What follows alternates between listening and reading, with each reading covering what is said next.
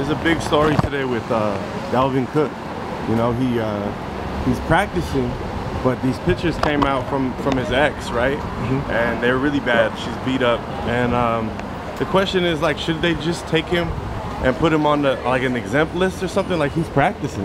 Man, it's really bad. This is really tough because my heart goes out to all abuse.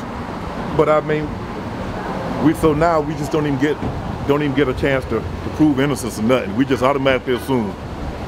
I hear that. I hear that. Yeah. No, but everybody says I hear that, and we should have our day in court, and we should have this. But that's not what we do. We automatically rush to judgment. And so my heart goes out if this happened. But I feel bad for both parties. Hopefully this isn't true.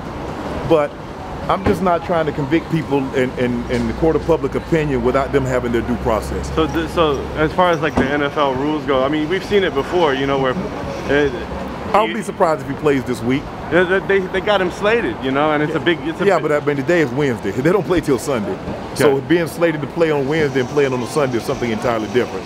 It's just a very unfortunate situation.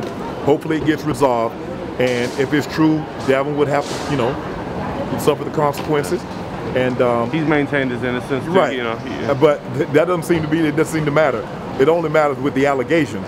Someone saying they're innocent, we go with the allegations, but it is what it is. And you think this is like endemic of, like, you know, like the current state of the world? Look, I've been on the other side when people allege things and it came out it wasn't true.